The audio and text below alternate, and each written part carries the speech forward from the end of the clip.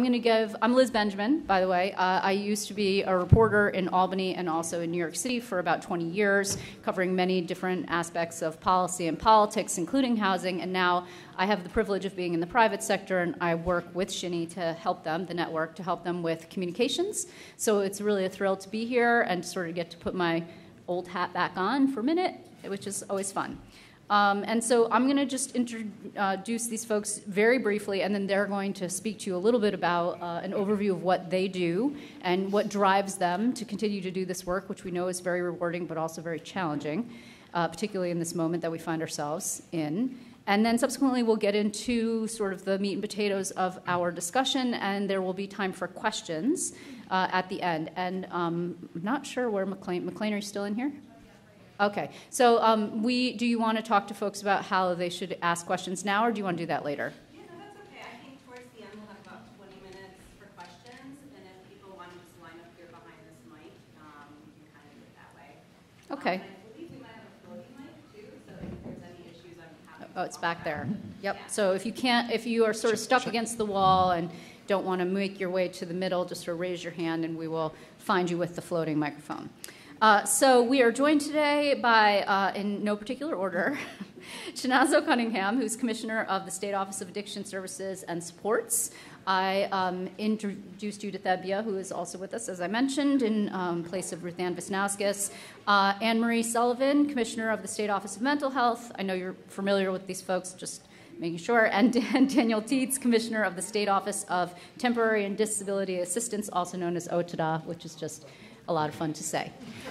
So I just, it's a very serious agency.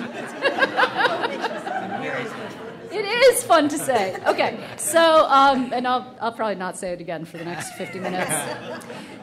So, Commissioner, I'm going to ask you, please, if you wouldn't mind, to sort of start us off and give us a feeling of what drives you to do this work, how you got here, just encapsulate that into like a few minutes, and your vision for the coming months, and how particularly you see supportive housing as part of the plan to address the current homelessness crisis that we're experiencing in the 5 boroughs and across the state. And if you feel like it, something fun that nobody knows about you in this room.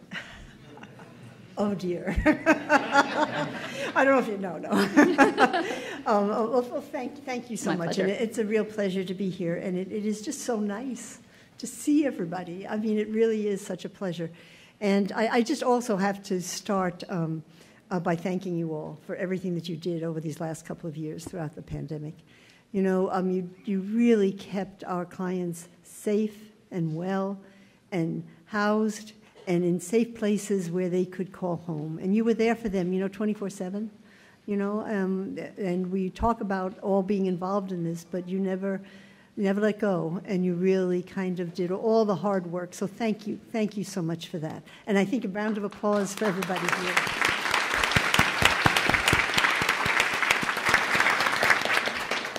Just a minute on how I got into this business. I trained at Bellevue many years ago. I won't go how far back. But I just loved working with the clients at Bellevue who had serious, significant mental illness.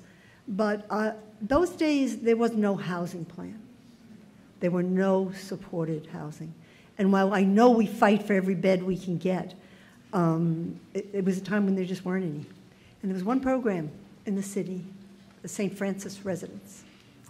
And I remember my clients at Bellevue, I would go with them to the St. Francis residence, and I never forgot that, because that was a good place. They just never had enough beds, but it was a good place. It was a good place, and there was real caring and dedication on the part of the staff to work with individuals with serious mental illness. And then I fast forward to an opening that was it was before the pandemic, maybe even a year before that, out at one of our housing on Ronkonkoma on Long Island. And I went in. One of the clients was really so thrilled to be able to show his apartment. And he was just so proud. And he said to me, this is the first time I've ever had my own key to my own place. And I think that's what keeps all of us going. It's that feeling, it's that look of pride and that look of recovery that someone has that, this is mine now and this is my place. So I think that's what keeps me going. And I also think, though, that this year Is one of the best years in the budget for housing, for mental health. I know it doesn't solve everything, and I know you guys will be out there pushing harder and harder, but it's the first time I've seen this kind of really robust investment. So I'm very proud of that, too, and to be part of the Hochul administration that's putting out these dollars and really supporting what we need for individuals with serious mental illness. So vision for the future. Someone once told me that the three most important, I think I've said this one before, but the three most important things for recovery are housing, housing, and housing. And so my vision for the future is to get those three things done, to increase the housing. We're at about 50,000 units now across the state, and when I talk to other states, they are just amazed because they don't have anything close to that per capita, but it's not enough. And we know that we need more. And my vision for the future eventually would be someday where when someone needed that housing, they could kind of walk right in the door and get that key, and they didn't have to wait or go through too many steps or be on a waiting list somewhere. But we're getting better, but that would be the ultimate vision. That and working on all the things we're doing for recovery going forward in terms of helping individuals become fully involved, fully connected to their communities, and housing is such an important part of that, and you're such an important part of that. So I think I'll just stop there. And Commissioner, this is so easy. I'll just say Commissioner. They'll just speak, and then Debbie. And then me. Go ahead. So as Commissioner Sullivan said, thank you for having us, and thank you for all that you do. I want to encourage the folks at the back of the room to come up front because there's plenty of seats up here. So don't feel shy. You can just walk forward. It's fine.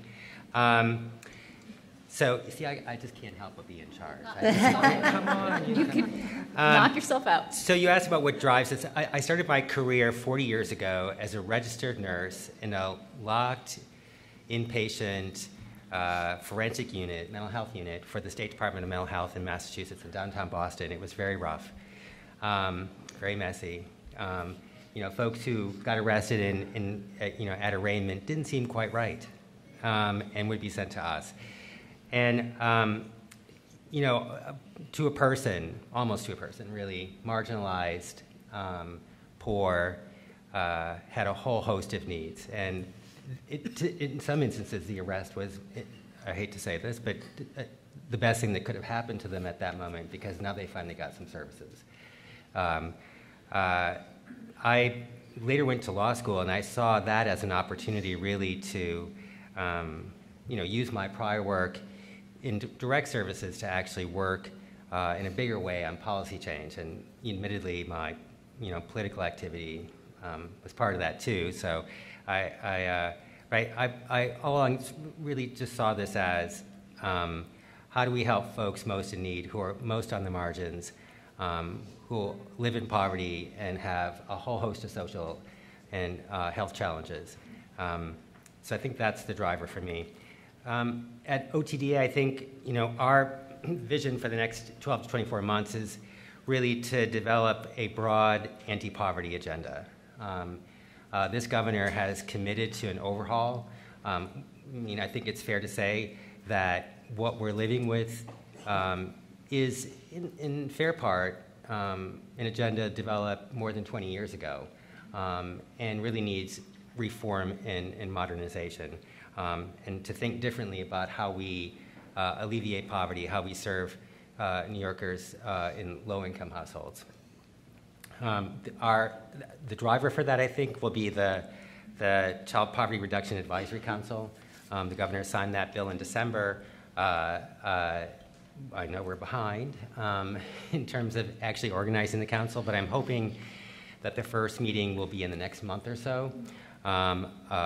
We've now got our appointments, and we're working on the vetting, and I think we're going to start that soon.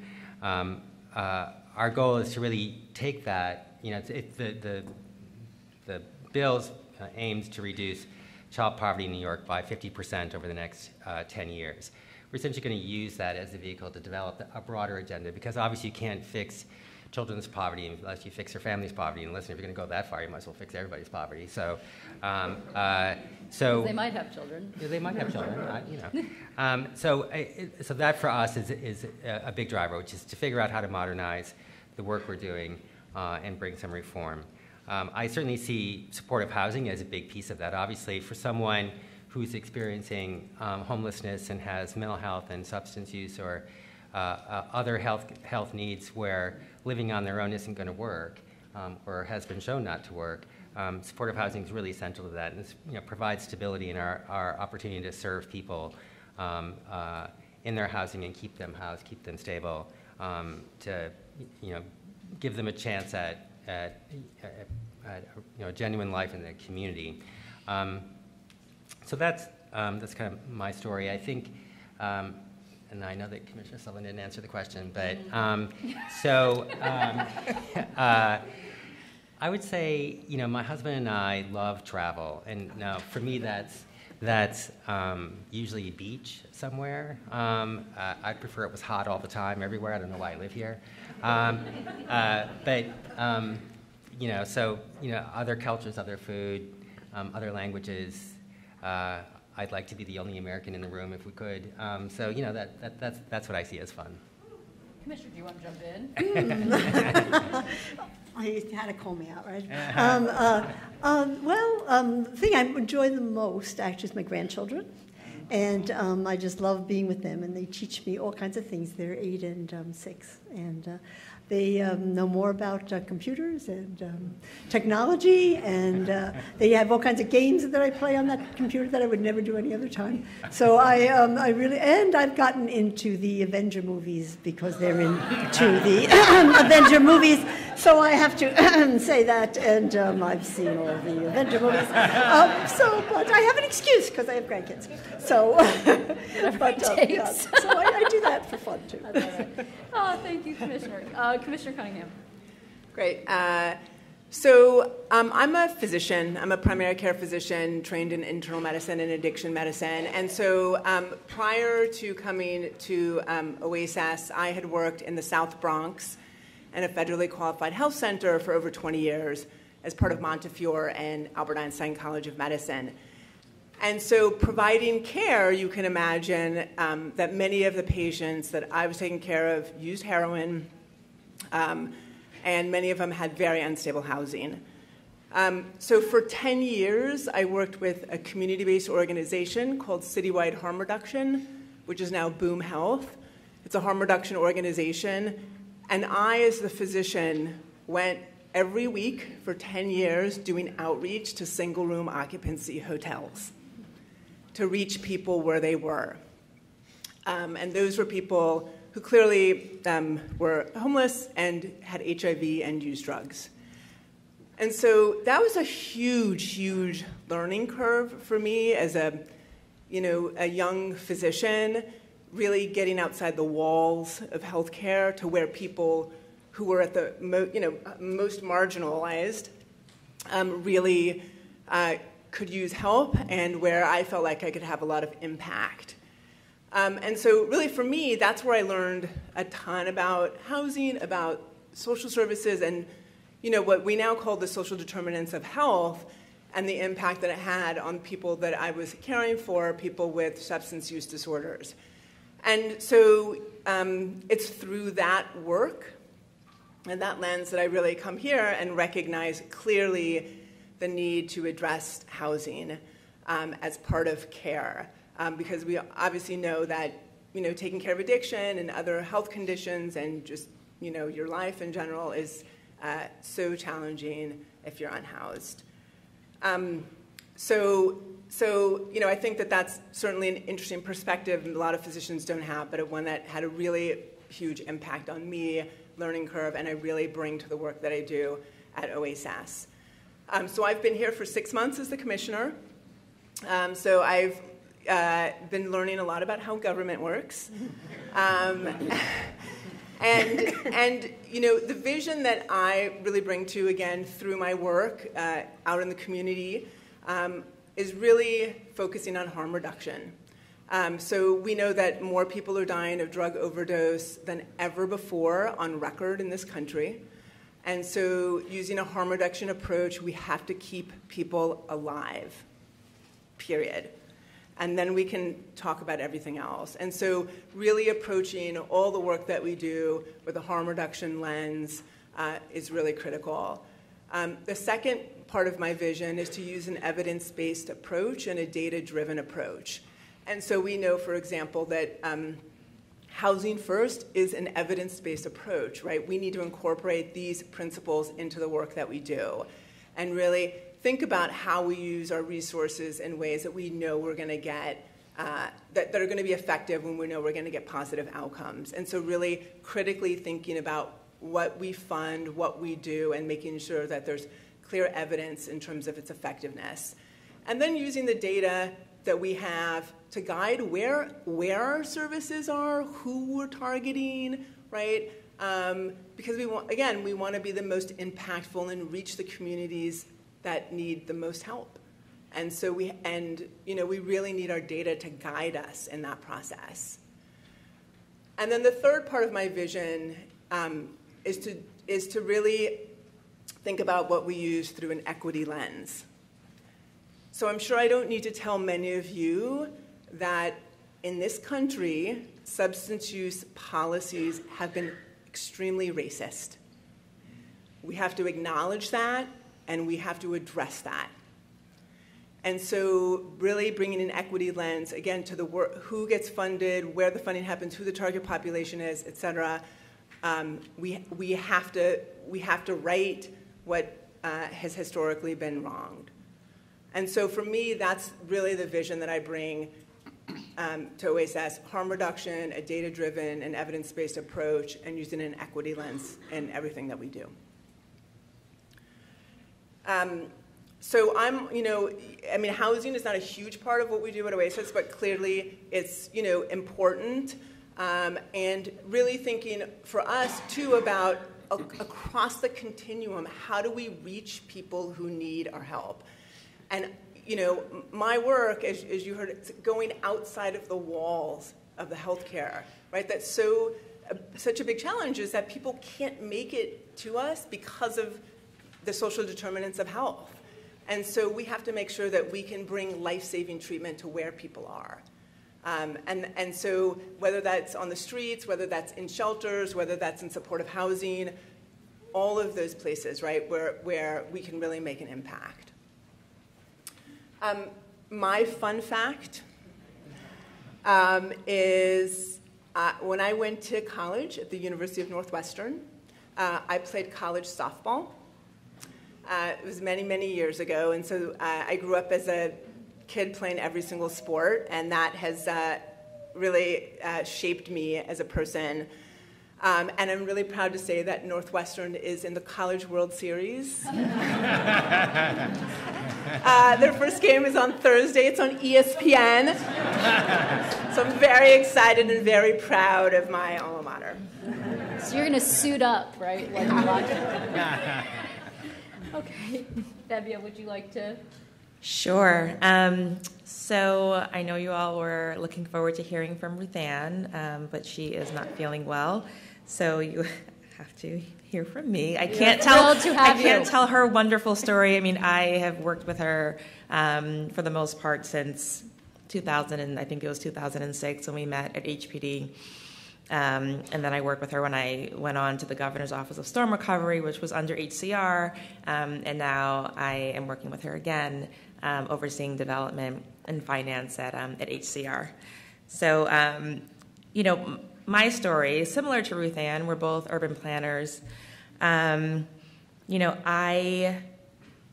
don't think it's an accident that I am a planner working in affordable housing. I think, what I bring to this job is my personal experience, and then over the last, however many years I've been doing affordable housing, but particularly in this current role, what I have learned from you all, I think has only made me a better houser, a better planner, and actually I think a better parent as I try to impart what I learn on my children. I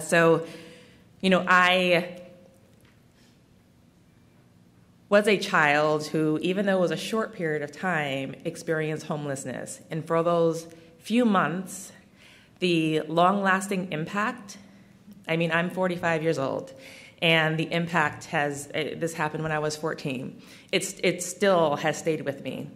And just seeing family members struggling with homelessness, serious mental illness, a brother who is a paranoid schizophrenic, substance abuse, I bring those experiences with me, but there are so many things that I did not know until I started working, particularly at HCR, with Julie, with Brett, being involved with the Ishai working group and all the projects that we're funding. It just really brings everything home, and kind of it all makes sense. And so because I was just asked to be on this panel maybe an hour ago, I'm just going to go. I have some notes on my phone. If I can just remember my password, I hope my kids probably changed it. Commissioner Sullivan's grandchildren.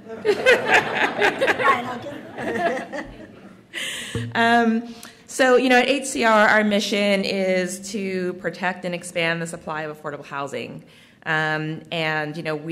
Our goals are to, end inequality in housing, end the racial wealth gap, eliminate racial and financial segregation in neighborhoods, breaking down the digital divide, investing in sustainable projects, and just guaranteeing that all New Yorkers are able to live in the communities in which they want to. So, and this responsibility, it doesn't go away no matter how hard we work. It just keeps increasing, and we are just trying to use every tool in our toolbox.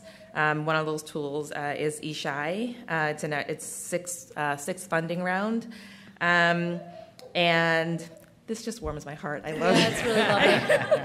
I brought my kids to ribbon cutting a week ago. I love this.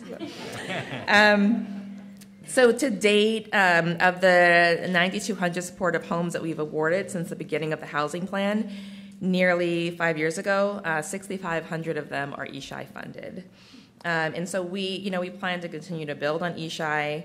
And in the new housing plan, I'll talk a little bit about that later, but there's new funding in the housing plan for supportive housing. And, I just look forward to working with all of you and collaborating so we can meet all of our goals. Thank you. And you're doing great.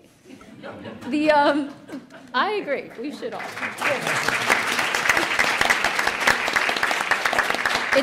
It strikes me in particular that something that Commissioner Cunningham said. She's only been on the job for 6 months and she's learning about how government works. And I think as someone who covered government in all levels for 2 decades, what's really unique about the people who are on this panel and the people in this room is the ability to be less siloed than usual, and the similarity of the goals of all the individuals who spoke here, and the juxtaposition and the intersection of what you are speaking of, and the recognition of the importance of the work that you do toward the goal of housing people and keeping them housed and keeping them safe and keeping them alive is really unique. And the work that you all do is really unique within the confines of government, and I don't think that we recognize that enough.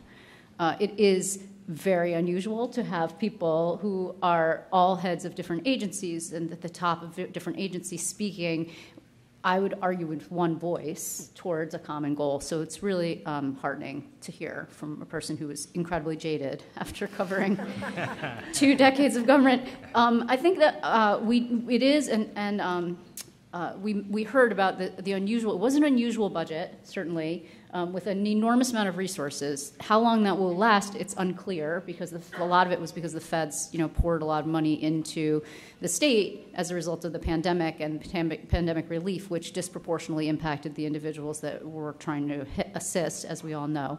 And there was, you mentioned a really unusual budget year for mental health, and then there was a brief mention of ESHI. So can we just expand, and then also expand on sort of the housing plan within the confines of the budget and what was succeeded, or what the success was in terms of ESHI? It was great to see this approach. I think a lot of people were encouraged. Commissioner Tietz, or do you want to start with that, or Sure. Anybody can jump right in? Yeah, I mean, just speaking about the supportive housing component that sits with OTDA, which is also a way to say that. You don't have to do OTDA. I know. So not fun. So not fun. But HHAP, so the Homeless Housing Assistance Program, provides a source of funding for a portion of the 7,000 units. In the last year, in 2021, HHAP completed construction on just about 800 units, housing about 1,450 people. In the new budget, we expect to include about $128 million for HHAP, which I think is what it was in the previous year, which will allow us to continue to focus on development of new units. So for sure, it's a great program doing great work. And similarly, I mean, those targets are laid out over the next 5 years. Is that correct? Yeah. 5 years. And similarly for OMH, is that right? Yeah, that's the ESHI dollars. And of the ESHI units that have gone up most recently, it's about 30% are for SMI. But there was also in the budget this year a lot of dollars to support the infrastructure of housing, supported housing. And I think, many budgets do they add things, but they don't look back and say, what should the infrastructure be? Right. I mean, if you don't have enough money to keep going what you've already built, then how are you going to go forward? And I think the beauty of this budget is that it really works very hard at that. So there's the $65 million, which is coming for just to help with the basic service rates for housing, which is tremendous, and $39 million already committed for next year, so that it shows a kind of a trend. And since I've been in this job, it's about $155 million that's gone in now to housing over the last 5 to 6 years, so that's pretty impressive. I know it still can be hard in some areas, especially for some clients who need really special services, but that's a huge investment. There's also the COLA, the 5.4% COLA, which is a big, and the 1%, 1-point-something% increase in the minimum wage. That also supports supported housing and gets the dollars out there. There's also the $60 million in capital that is again this year that we've had last year and we'll probably have again. And that enables us to keep the structure of some of the buildings and things in good shape. So that's in the budget. And also what's been looked for a long time, which is the pass-through for supported housing. If we have it for some of the housing, but not for the for the unlicensed OMH housing. And now that pass-through of dollars, which gives a kind of incremental increase every year, is now on the books for the unlicensed housing as well. So that's huge in terms of keeping some of these incremental dollars going forward. So the infrastructure, huge. And then this year, about 1,600 new units coming up, something like 1,650 new units will be there. And then there's the ESHI dollars, which are there, which, again, will be going out for a new RFP soon. And then, again, there'll be more. So the investment in housing is really quite remarkable. And I think with what we've got in the base now, we're at a point where we can build successfully over time. And will there be, obviously everybody wants sort of these improvements and the new dollars to be seen yesterday. Of course, that's not going to be the case. But in the next sort of 6 months, will they become evident, or the rollout plan is? Yeah, they should be starting. Actually, the money is coming directly from the state, $65 million. That should be very soon. That's very close. The COLA is close. There were some incentives. The bonuses for staff, that's probably delayed a bit. I think that's going to come out, though, in this fiscal year, but it's delayed a bit. But a lot of, especially the money that is directly in the budget, will be moving very quickly. And then, Fabia, in terms of, and you talked about the commitment. We have all talked about the commitment. 7 years, 7 years ago, historic commitment to do 20,000 units of supportive housing over 15 years, and the state has now re-upped that commitment and then some. a little bit. So where are we? And you talked a little bit about this. And then subsequently, another 5-year housing plan. So what are the highlights that we should be looking for, that folks in this room should be looking for? Sure. Yeah, I think I jumped ahead a little bit talking okay. about the numbers. We funded, more than 9,000 supportive housing units. About 52% are located in New York City in the last housing plan. And our new housing plan continues to have a significant commitment to supportive housing. I'm doing these off the top of my head, but I think I have them right. I think it's $1.5 billion in our supportive housing program. And that commitment is to create 10,000 supportive housing units.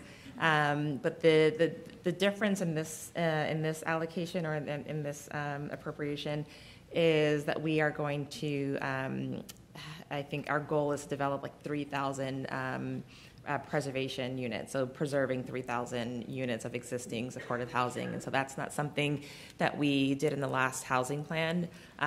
Focus was on new units. So, that's something new. I feel like maybe I'm jumping ahead again, but, we will have to develop a new term sheet for that. So that is in the works.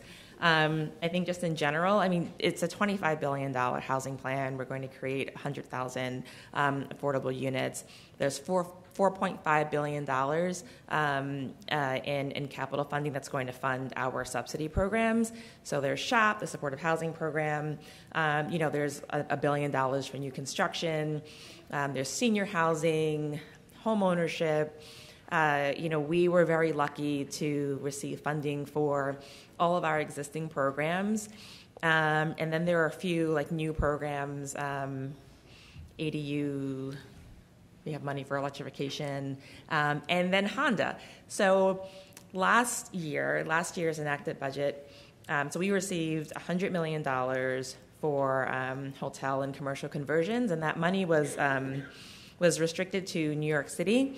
We received another $100,000. I'm saying $100 million, because what are we building for $100,000? Nothing. No wonder you all are like, what is she talking about? $100 million. Now we have $200 million for hotel and commercial conversions. And it's statewide, so I think that the last appropriation was fixed.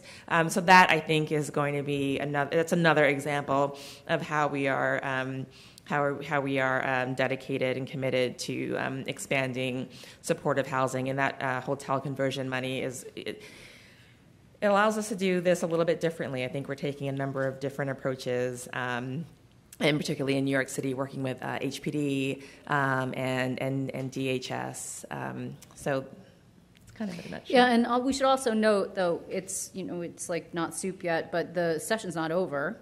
So there are a number of policy matters that are moving through the both chambers, some of them further along than others. The Senate, we think, is going to wrap things up this evening, maybe late this evening, and then subsequently the Assembly, which is always a little bit delayed, more members, more Michigas, they will end up on Saturday morning or maybe late Friday night. So, there will be more, I'm sure, to discuss, and additional policy measures that either ancillarily impact this community or, directly impact this community. So there's definitely a really significant focus on housing, which, again, is, I think, not new, obviously, but more spread across various different silos. Which is also encouraging, which sort of brings me to you, Commissioner Cunningham, which is, does OASAS have any specific housing-related projects on the horizon as well? Yeah, absolutely. So, our housing portfolio is certainly smaller, right, than everybody else's here. But one of the things that we're excited about is new transitional safety units. And so we are going to be using $6 million to make available for these transitional units, so up to 120 of them. And they're specifically for people who have substance use disorders, who are unhoused or at risk of being unhoused, and who are coming either from our residential treatment programs or who are coming out of correctional facilities. And so that sort of transitional piece is new for us, and we're excited about that. The payments are for current fair market rates. It also includes for case management and for furniture. And we've heard feedback that there hasn't been enough money for some of these additional, costs to really be supportive. And so we're coming out with a second round soon, and really increasing the cost so that we can make sure that people are able to be successful with these units. So that's one that we're excited about. And then also just, our work for people who are unhoused. And so, there's been a lot of attention to specific parts of the state and of the city, as you all know, that we have all really been working together and collaborating in a way that I think is very hopeful and maybe, different than previous years, to really make sure that people who are on the street or in shelters know that services are available. And so some of these include outreach into Harlem, the Bronx, and Midtown around here, so that, working with outreach teams, supporting them, making sure that, again, that people have harm reduction supplies, know about the services that are available, facilitating access to those services, and doing this really in collaboration with city and state agencies. One of the other things that we're about to also announce is a new shelter in reach program that's, again, exciting to go into shelters that are at those that are at high risk for overdose, both fatal and non-fatal overdose, provide harm reduction education and material and toolkits, provide treatment on site as well in those shelters.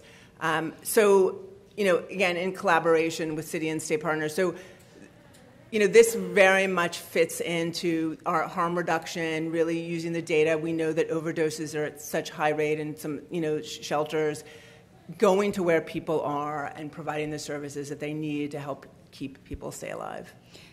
So all the people on this panel are much too polite and smart to say what I'm about to say now, but we have a very unusual, we've had a political shift, I think. I mean, certainly the city and the state haven't always gotten along terribly well. And also the city is a creature of the state, though the city doesn't like to admit it, and they don't work together terribly well, and they haven't because of personalities in the past, but we have new personalities, and there has been a new spirit of collaboration, I think, and a new recognition of the interdisciplinary focus that's necessary in order to bring to bear all of the resources that are available to help people who are in such dire need. So to that end, since Commissioner Cunningham has sort of opened the floor for the way that the city and state are working together, commissioners, could you also discuss, like, in your particular focus areas, how that's occurring as well? Like in OMH, for example, or in OTDA? I think one of the big collaborations right now that's happening is our work with the serious mentally ill homeless on the streets. And I think if we think back to all the things that we've done and we've accomplished, the homeless, for those of you who live in the city, but also in cities across the state, there's probably an equal number of homeless, seriously mentally ill on the streets in New York City, and an equal number across the rest of the state. About somewhere in the range of maybe 2,000 New York City, 2,000 across the rest of the state. And we haven't done a good job with this. We really haven't. But I think what you mentioned is what's critical, that if you're going to do a good job with this, it has to be a real collaboration between all the parties that are involved. And so one of the things we've been doing with the city is working on trying to engage and work very closely with those who are the most vulnerable individuals on the street. And so we have something called Safe Option Support Teams. And these teams are based on the kind of work that all of you kind of know about. It's intensive kind of work of engagement, helping individuals begin to get involved in the idea of accepting services and maybe accepting housing, and housing first, if that's what's necessary, and really doing housing first, which is something that we kind of say we do, but we haven't been doing, not for the most vulnerable individuals. So that we've got 4 of those teams working now in conjunction with the outreach teams that are also working across the city for the homeless, which have been there for many years, in conjunction with the city putting up a number of safe haven beds for some of these individuals, in conjunction with the state financing 500 more supported housing units so that individuals can come from the streets into housing, or maybe individuals who are in the CRs move into housing, and then opening up spots for individuals coming from the streets to the CRs. So basically, it's a real collaboration to look at the whole picture of why this problem has been so persistent and so difficult to solve. And you know, when I first started in this business, I was with something called Project Help in New York City, which was one of the first outreach teams for the homeless in those years in the 70s and 80s when individuals were in Grand Central. Remember the height of the homeless? And it's gotten better, but we haven't solved it. So I think that this is really an attempt of all the parties to come together. And I think that that's what's really the most hopeful about it, in addition to the dollars to put up safe places for people to go, whether it's there right into an apartment, whether it's into a safe haven bed, or to a CR bed, whatever will work. So that's, I think, one of the most dramatic partnerships that I've seen in a long time between state and city coming together to solve a problem which we all feel, you know, it just shouldn't be there in a nation like this. We shouldn't have this problem. So I think that that's very hopeful. Commissioner Tietz? I would add, so in fact today, right after this, although we can't make it because of this, but every 2 weeks there's a meeting among key city and state stakeholders on this very issue of subway homelessness and street homelessness that's convened by the city's Deputy Mayor for Health and Human Services, Ann Williams-Isom, who's been terrific. I think we all think that this has been a very worthwhile effort. It includes not only us and the Health and Human Services agencies, but it also includes the NYPD and the MTA. I find General Lieber at the MTA to be great to work with and his team, and I think they've been extraordinarily patient and thoughtful about all of this. I think it's been a very focused effort on what we each bring to this. I think for context, I should note that OTDA does its work through the local social services districts. So there's 58 of them. There's one in every county and then one for New York City. So that means that we both fund and oversee the city's Department of Social Services, including DHS and HRA. So for context, so OTA doesn't do the work directly, but rather oversees and regulates and funds the work done, in this instance, by DHS. So the teams that Ann was just talking about are, teams contracted or directly staffed by DHS staff, working with folks from the OMH and from NYPD, among others, to engage folks on the subway. I think there have been some successes there. We obviously oversee shelter that's provided by DHS, opening up a bunch more safe haven beds, so the lowest barrier entry to get folks services. This is going to be a long road. I don't think anybody imagines, or nobody should imagine, that one and done, as in, oh, I took you off the subway last night, we're good now. I don't think that's what's going to happen. And I think there's a great deal of realism about that among our city partners. I think we're all pleased to do our part on this, and I think it's been very worthwhile. Debbie, do you want to? Yeah, sure. We work really closely with HPD, and I started in this role, with the city. It's not just HPD, HRA and DHS. I started in this role last January, so it was in the previous administration. Understanding, that climate, we were able to, partner with HPD. For a number of reasons coming out of the pandemic, we had extra volume cap. HPD maybe had subsidy for a project, and we had volume cap. We partnered on a number of deals. And I think in New York City, we will only fund senior housing or supportive housing. So all the projects that we co-funded with HPD produce supportive housing units. And I'm trying to remember off the top of my head, I think between December, March, and this coming June on the 4% side, maybe we did like 4 or 5 projects, and then, we're always closely coordinating, with our 9% RFP projects that are funded, looking to HPD to partner where we can. Obviously, this is a competitive process, but to the extent that we can, we are coordinating. We're in close touch. I mean, I talk to Kim and Brendan and the rest of the team so often, and so does my team. And so, it's a really, really great working relationship and trying to work through tough issues. Like, for one thing, referrals. Ishai, I think, allows for referrals to come not only from the shelter, and I know that in New York City there's a severe homeless problem issue, and trying to reduce the population in the shelters. But then, with the state, us trying to also see, what we can do for populations that may not be in shelter, and so, but we're working together. We're talking through these things. And so it's just in this new administration, just even more hopeful about the future. I didn't mean to be unfair. I think that certainly for, even in the previous administrations, the people who were in these roles and who were working collaboratively were staff, for lack of a better term, were certainly doing what they could because they're all have a similar purpose. But it's easier when the people who are at the top who are not fighting with one another. So just to be clear, I mean, I think that there's a lot of good work that has been going on and is continuing to go. But when you have that impediment removed of that competitive nature, I think it really makes life easier for everybody. So just to clarify.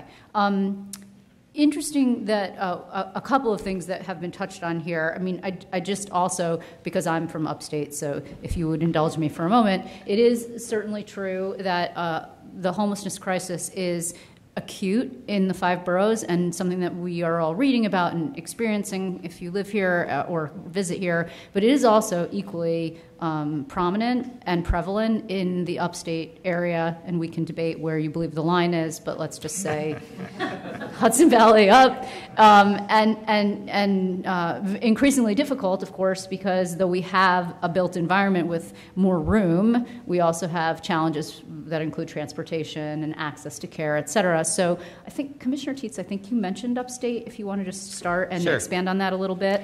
No, you're absolutely correct that homelessness is an issue everywhere. Certainly the scale of the increases in cost of rental housing, I'll acknowledge right up front, I mentioned we're looking at a reform agenda, and among those things on the list is the shelter allowance. We realize it's not realistic and doesn't work it's not enough anywhere. I would say that... Now, don't get too excited too quickly. But, maybe we'll see something in the next budget. I'm not promising anything. The COVID, the end of the COVID-related eviction moratorium, so that was in January.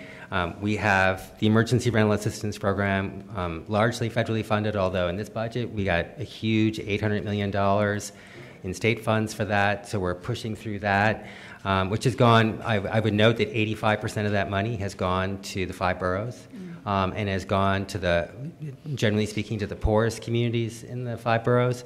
So all that's good. I would say that one of our challenges in the rest of the state is that only about half the counties actually have emergency shelter in the way in which folks in New York City would understand that phrase, and otherwise use hotel and motel beds.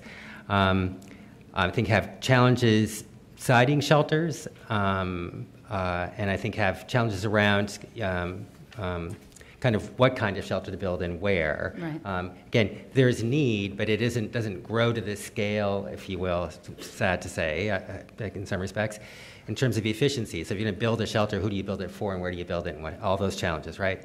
So, and some of those hotels and motels now become more scarce because of an uptick in tourism and what have you. So it is definitely an issue for us. We require each of the local social services districts to create a plan for addressing homelessness, and they coordinate activities with the local continuums of care. So, applications for HHAP or solutions to end homelessness or NYSHIP all require documentation of need from the local districts and or the continuum. And I think one of the advantages of HHAP is that it can be used to fund smaller projects, the kinds that would happen in some of those more rural counties that otherwise wouldn't qualify for low-income housing tax credits or financing. They only fund larger projects. We did just update the regs with regard to the use of hotel and motel that require a bit more service. We didn't, interestingly, get any pushback from the local districts on that of any consequence. So I think we're moving in the right direction, but there are definitely challenges that are not just confined to New York City. Yeah. Does anyone else want to weigh in on the upstate versus downstate sort of challenges and how things are different there? Because I do, Commissioner mentioned something that I also didn't want to forget.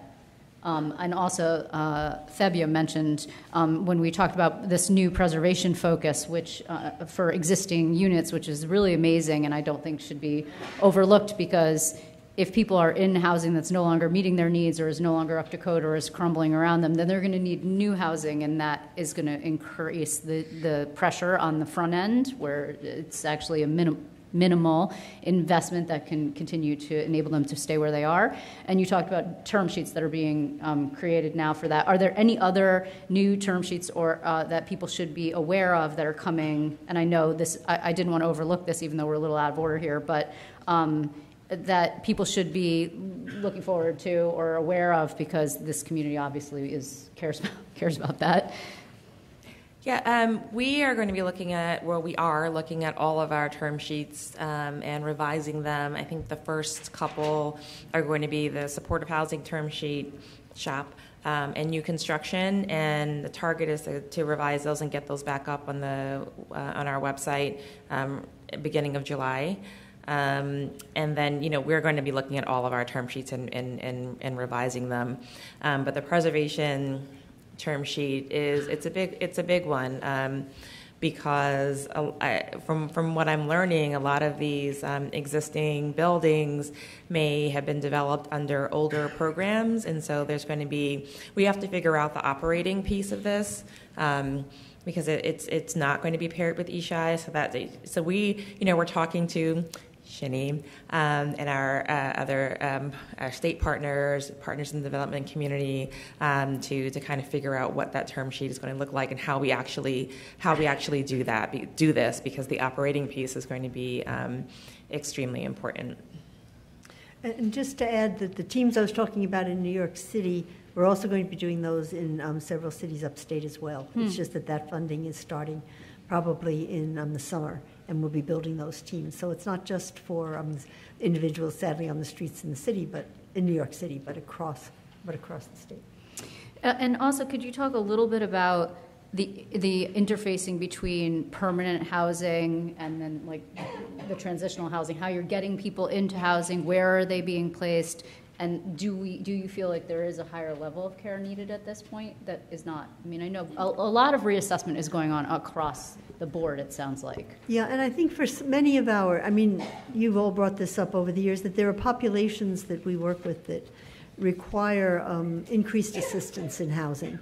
And some of the individuals who've gotten involved in the criminal justice system, sometimes it's people who use a lot of substances. Sometimes it's the transitional age youth who are moving from younger ages moving into housing.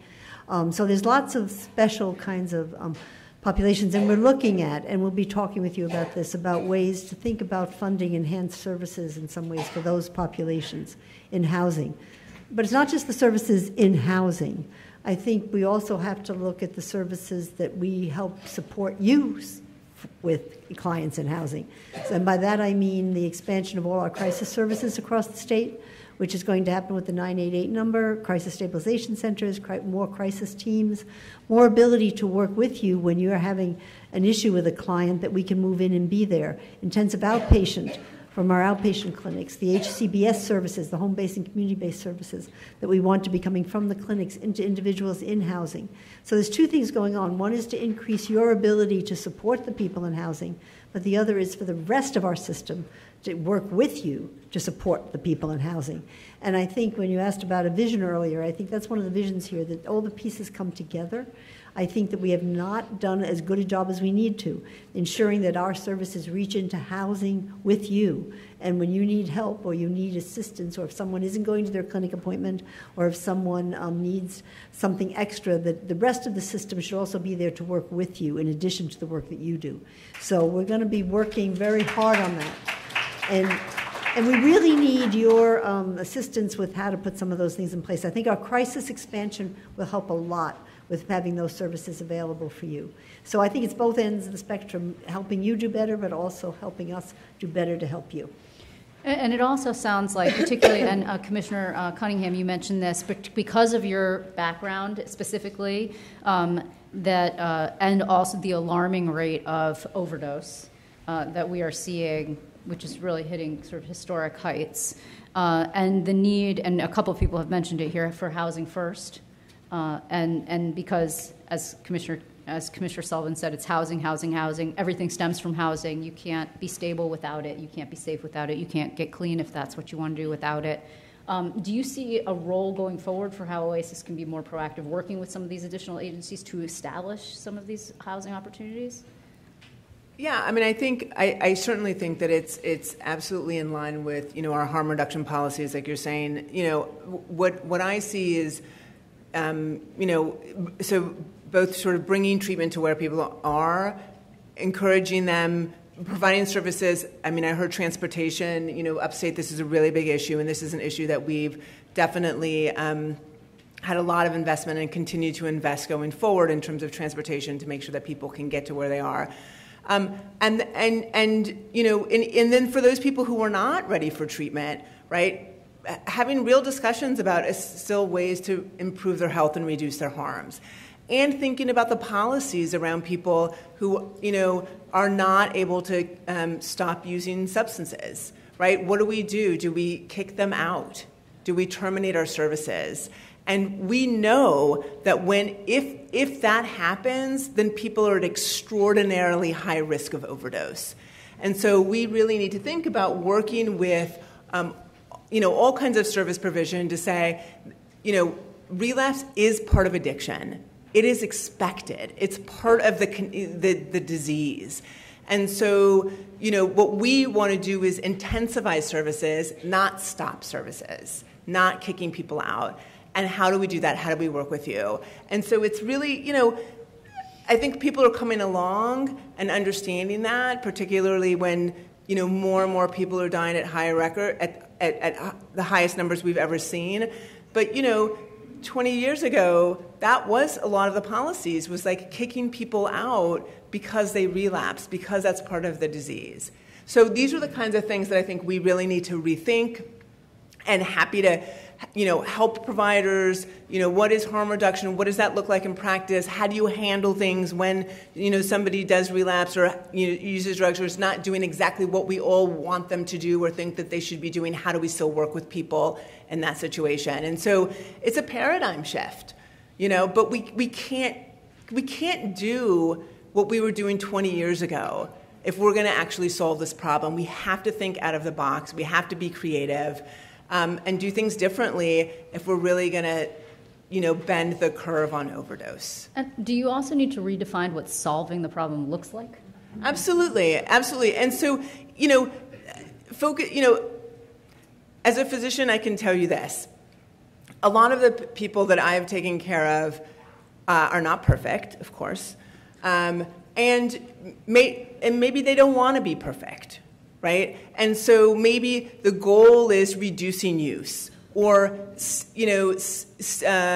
getting a job, right? Or keeping their family members, right? I mean, and that can be success without focusing only on abstinence, right? Abstinence is just not the only goal.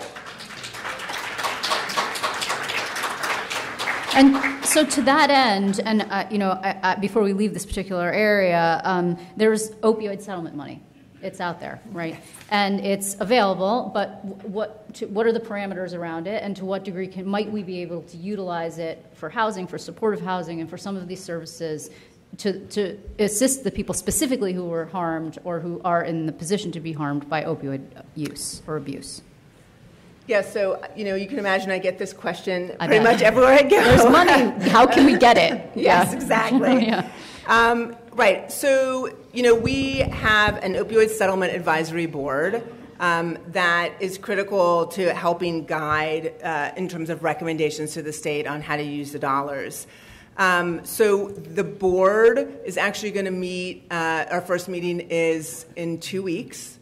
And so we know that already sort of with the legislature and the governor, there have been some of the funds have been allocated, and so we're going to be working with the board. We expect them to consider, for example, expansion of treatment, particularly mobile methadone units, which I'm very excited about. Again, going to where people are, going to the location. So this might look like mobile units going to shelters, right? Going to where jails are.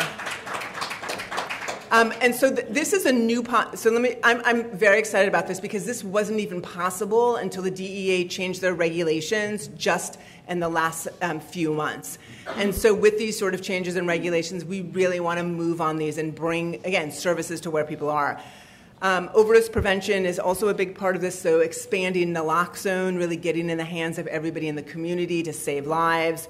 Addressing workforce issues, this is another one we know about. Yep. Transportation, as I mentioned, and non-medical transportation, so not just going to treatment, but what you need, to get your job, to help with your kids, et cetera. We know that's a big issue. Transitional housing, we know that that's there as well. And then services for handoffs, so from EMS, from emergency rooms, from jails, getting people linked into care. So those are the areas right now that we expect the board to consider. And then there's another $45 million that doesn't have specific allocations that we're going to be working with the board in terms of the recommendations. So there should be a report in November of this year from the board in terms of recommendations. And, as many of you know, we don't even know how much more money is coming in from all of the settlements, right? They're still all ongoing. So for the future years, we'll see how much additional money comes in, but the board is there to definitely advise us in terms of making those decisions. I should also note, two things. First of all, Commissioner Tietz has his own. He's traveling. I hope you're all traveling with Narcan in your bags. I do. I take it everywhere. You really do. I do really. And it's really not hard. Even I've been trained to use it. It's really not hard. And everybody should really avail themselves of those very basic training programs. And you never know when it's going to come in very life-saving use. And the other thing, I think I would be remiss if I did not note that from transportation standpoint, I did sort of cavalierly say, upstate, it's a big problem. It's a problem in the 5 boroughs as well. There are underserved communities that can't get from point A to point B, and that means you can't get to your methadone program, or you can't get whatever it is, right? So certainly that the New York Times did this huge story like in the last week about the slowest bus in Queens, right? It's the slowest bus in the system. So I think that also needs to be a recognition that it's not merely an upstate problem. We want to make sure that we get to questions. We're running a little bit behind, but I do want to hit on the workforce question or the workforce issue, because I know it's of such importance to everybody here, to everybody in this conference, because unless we address the burnout problem and the retention problem, we're not going to be able to provide the services that people need so desperately. And the vacancy rate is crazy. So the COLA, 20%, as high as 20%. And I think the COLA was really encouraging at the state level, and it was great news. This isn't the city panel, so I get to focus on good news, which is nice. But also, do we think, are there other long-term or short-term plans in the works to address this? I know there's a recognition, so everybody knows it's a problem, but what more could be done aside from COLA, which was important, obviously? Well, I'll note that OTDA did provide what we would refer to as hazard pay. So there are contract amendments during the pandemic that allowed us to pay a bit more in bonuses for staff. I'll note that in NYSHIP, we recognize that it's a really essential program in upstate. It may be the sole source of funding. Our aim is to provide a sizable increase to grantees this year due to an additional $2.8 million in the budget being available. And so I'm hoping to have more to say on that soon. I think each of us is hoping to have more to say on some other adjustments soon. We'd anticipate that for NYSHIP programs funded in the city that there would be a match. The increase in the city would be even larger than it would be elsewhere in the state as a result of that. So, but I think a lot of this is about valuing the work that human services staff does. and restructuring salaries and benefits accordingly. And we each see that need, that this has to be addressed, I think, collectively and comprehensively. I would aim to say that we're going to work on that. Okay. Anyone else want to address this one? I mean, I think the other thing too is just how do we attract people into this field is another really big issue. And so, we're thinking about, just all, trying to creative ways that are incentives. And so, some of these include fellowship programs from as early as high school all the way through like medical school and residency to get people interested in the field. Having scholarships, right, for the coursework and for the certification. Having scholarships paying for people to go back and get additional education so that they can, continue to advance in the field. So, this was certainly one of the priorities, and we got our most recent federal block grant, supplemental grant. The first thing we did is we spent $19 million on workforce issues. I mean, that was the first thing, because we know this, we've heard it. And I personally, I worked in the hospitals in the Bronx during COVID in 2020, so I know what it was like, and, ended up changing jobs, coming to public health. And so I know, it's so real. I know you all know that. We all know that. And we need, long-term change. I think all of us are really pushing for that. And then in the meantime, for the short term, really trying to come up with creative ways to bring people into the field and keep people in the field. Yeah, and just to add, I absolutely agree with what Chinazo just said. We, for a number of years, we've had a program where it's actually a small stipend, I think it's like about $500,000 for social workers in training to just get some experience in evidence-based practices. Mm-hmm. And they get a little stipend, and it's with the social work welfare schools across the state. And it's been remarkable how many people have then been interested. We get like a 10-15% yield just from that. So I think these pipeline initiatives really work. So one of the things we're looking at, similar to what Chinazo said, is looking at tuition reimbursement for people who are going through, and special fellowships from communities to recruit minority students and students who are black and brown to come into the system because we don't have enough. And we're also looking at working with the high schools. We've also got some initiatives going with SUNY and CUNY to do some specialized programs that can entice people in early, tuition reimbursement, but also perhaps some certificate programs that could then lead to degree programs through the community colleges. So I think that's a long-term solution, but I think it's the only way. We've never had enough people in our field, and we've never paid well enough. I mean, we're paying a little better, but I don't know that we'll ever pay salaries like Wall Street and other people who can really attract people. So you really need to do this kind of work.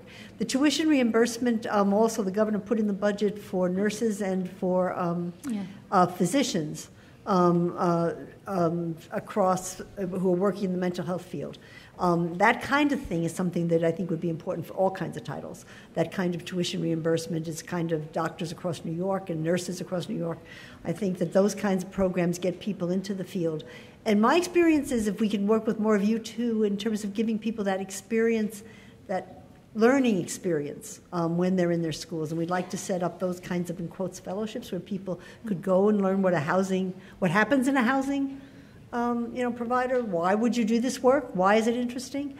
So teaching and supervising, huge way to get people into the field. So I think we were all going to work together on figuring out how to entice people into the field in that way, because the money isn't, we have to pay good salaries, but that's not what attracts people to the work we do. No. It's because you love the work. But if you're never exposed to the work, you don't know if you love it. So I think we need to try to get young people kind of exposed to the work. So slightly behind, but want to open it up for questions. If you have any, please come to the microphone in the middle of the room. If you are not able to reach the microphone, please raise your hand, and we will try and get a microphone to you. Please do, yes, adjust the microphone. Sorry, it's not for all. It's not at a height that's friendly to everyone. Please, go ahead. So, Joanne Page, the president and CEO of the Fortune Society. First, thank you for the good news. The news about the COLA, the news about how you're keeping the New York 3 supportive housing from midway, you're catching it as it's falling off the cliff, as organizations can't survive because the rent money rises and the dollars don't. So thank you for those. We work with people in the criminal justice system, and we've developed a continuum of housing for homeless folks. And at this point, it's a tragedy because more than 50% of the people released to New York City from New York State prisons are released directly to the shelters. And there is no real way out for most of them. Commissioner Tietz, you sent shockwaves through the room because a primary driver of homelessness is, my God, $215 a month for rent in New York City, and that's just criminal. But what I really want to say is that New York State has improvised because the doors are closed for people with criminal justice background, especially those just coming out of incarceration. The doors are closed for most permanent supportive housing. And ESHI, because it requires chronically homelessness. And nobody coming out of state prison is chronically homeless, and almost nobody coming out of jail is chronically homeless. And ESHI, unlike 1515, which requires chronic homelessness, is just focused on need. But what I would ask is that you look at the dollars available for ESHI, because $25,000 a year isn't enough in New York City. And you've improvised by letting us use Section 8 to supplement the rent, but New York City is not giving Section 8 vouchers to supplement the rent. So if people are looking at the bottom line in developing supportive housing, they're going to go for 1515, which excludes people in the criminal justice system, because the dollars just don't work in terms of ESHI for New York City. So thank you.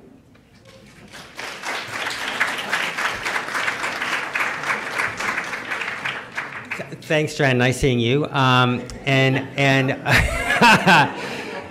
I'm familiar, as you know, from my prior city government role, and I largely share your view that there's a thing to be fixed here. So we'll absolutely take a look.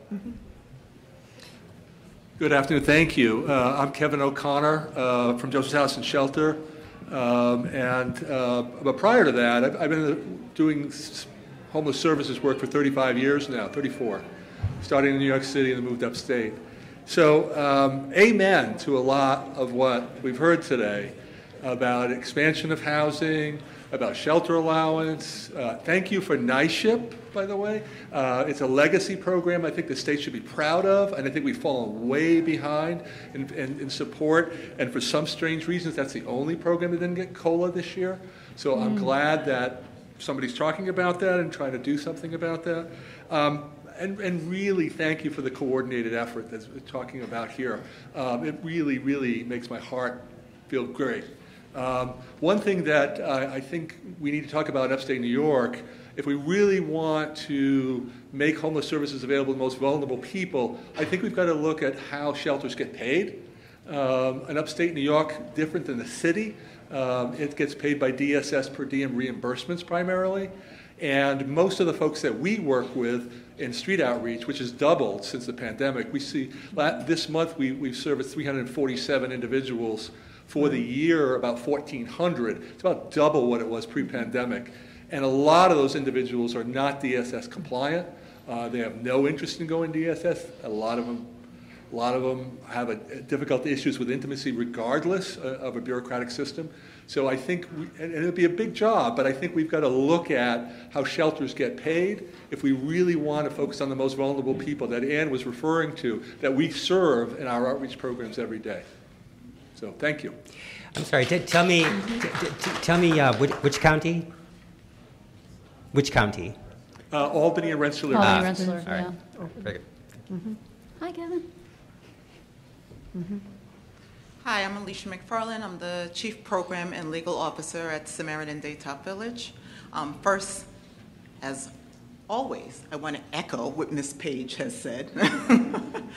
At Samaritan, we have OMH-funded programs as well as OASIS-funded programs, and we have a large portfolio of transitional housing, families, and single shelters. I'm wondering what work has been done in collaboration with the city to close the gap with chronic homelessness for our clients that are in our treatment program. So often when they complete treatment or near the end of treatment or meet what is their defined successes, they are not eligible for the city vouchers for housing. Has there been any work or collaboration with the state and the city on trying to close those gaps? So you're referring to the city and state vouchers, like perhaps, for example? Exactly, or any other emergency voucher. And you say they're not eligible because? They're not chronically homeless, they're not at risk of homelessness by definition because they're in treatment and housed within our programs. I can't answer that here today. We'll certainly take a look. I'm aware, of course, there are eligibility requirements for getting those vouchers that generally require a shelter stay, as you know. Yes. And so the loss of prior housing and et cetera. So there's a bunch of rules around who gets those. So what you're really asking here is for a voucher for others, for people who are not in that circumstance. Yeah, it's very unfortunate. We work really hard to have a full continuum at Samaritan, so we do have housing shelters, but to have someone meet what by their treatment goals is a success for them, and then say, well, now you have to go and become officially undomiciled and go into one of our shelters. It's very unfortunate. Yep. I appreciate the perverse incentive of that. Yeah. Thank you. Thanks. Yeah. Yeah. Anybody's fall out. Hi, my name's Katrina. I'm with Shout, the supportive housing organized and United Tenants. Too many questions to ask, so little time. But the one I'm going to ask is basically like the accountability for the providers. Right now, supportive housing grievances process has not really been taken seriously for many of us. I'm kind of chuckling because I've never gotten a call back from HPD from 13 months ago. But when I even called 311, 311 sent me to NAMI. NAMI and I laughed because NAMI doesn't refer to like housing issues. Like, I have a problem, I needed to call 311, 311 sent me to NAMI. NAMI helped me with the phone numbers for like health and mental hygiene. We found out they were not my housing provider. I needed to call HPD, and then HPD gave me a ticket number, and I never heard anything back again. So I finally was able to get a grievance form. 24 hours later, the grievance form was slipped back under my door with nothing on it. No signature, no follow-up, no sign that it was even received. This is like an example of a slap in the face for the tenants. We need our own advocates or someone that we can contact to deal with the issues that we are facing in supportive housing. Why don't we have an independent third-party monitor in supportive housing to treat our concerns seriously?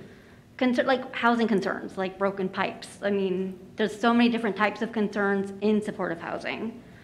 And what can be done to establish real accountability for supportive housing providers going forward? Some supportive housing providers will literally be, I really hope you can go find a community organization to help you because I am promoting your independence. And that's their definition of supportive housing, which was not what I agreed to when I accepted a supportive housing. It was like, congratulations, here's a place a mile away, we're not going to give you a Metro card. Let me know how you do. Mm-hmm. That to me is not supportive housing. So I really hope there is a way that we can do this because we have dozens of examples every Shout meeting of different things we are trying to get, like different grievances, but all we do is like share them with each other, and we want to know who to share them with, where it will not just be another blank paper returned under our door. or a unanswered email 13 months later. Thank you.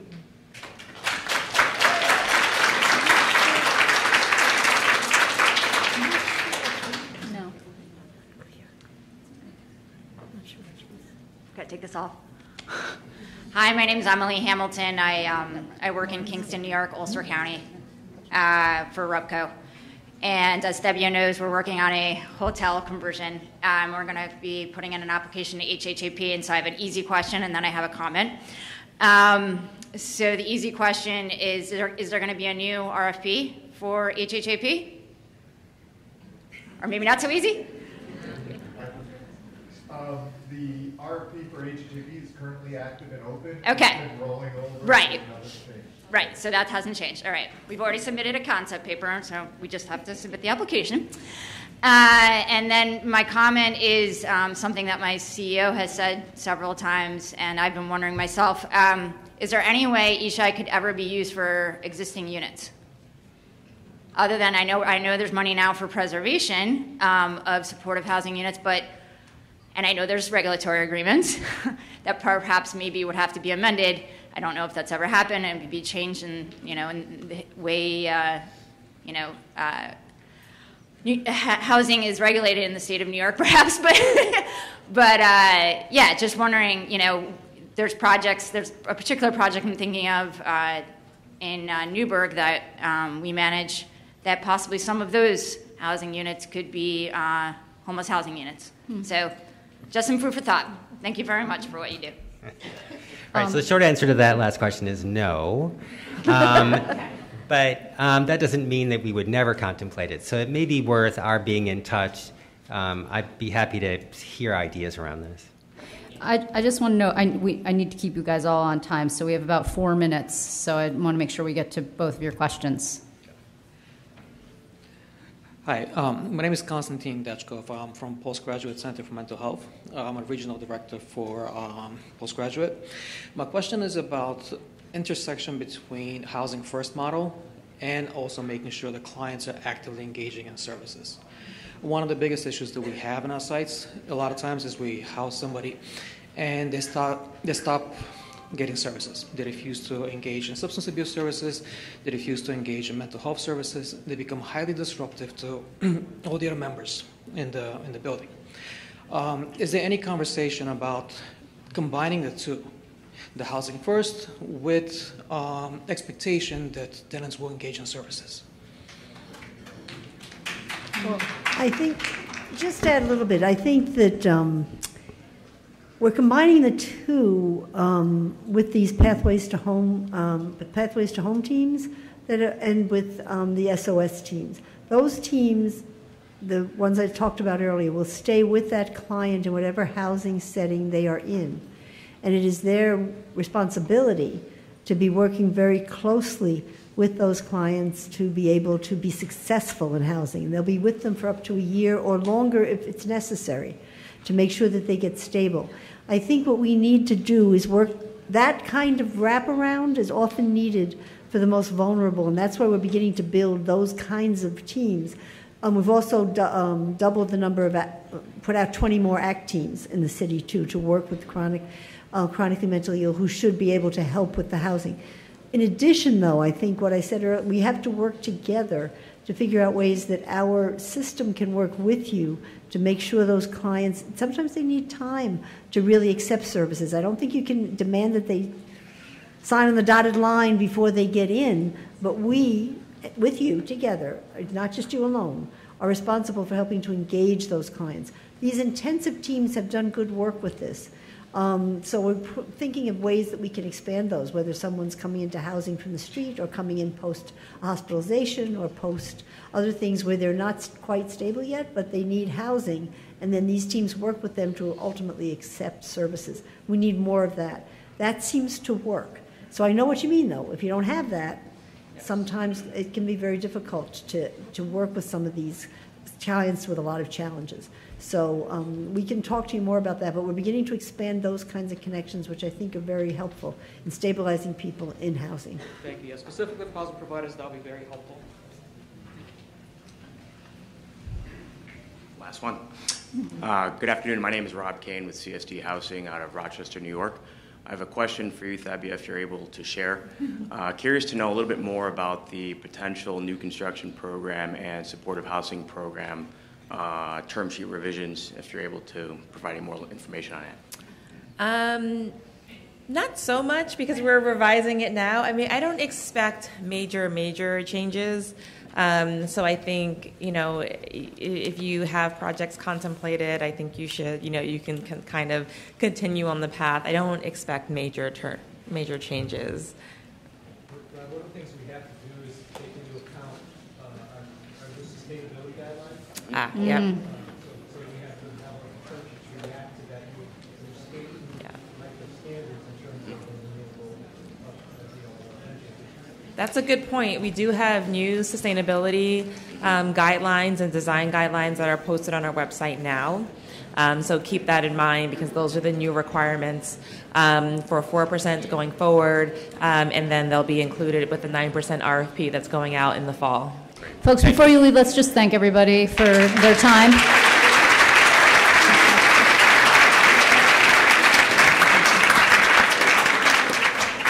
Thank you so much. Enjoy the rest of the conference.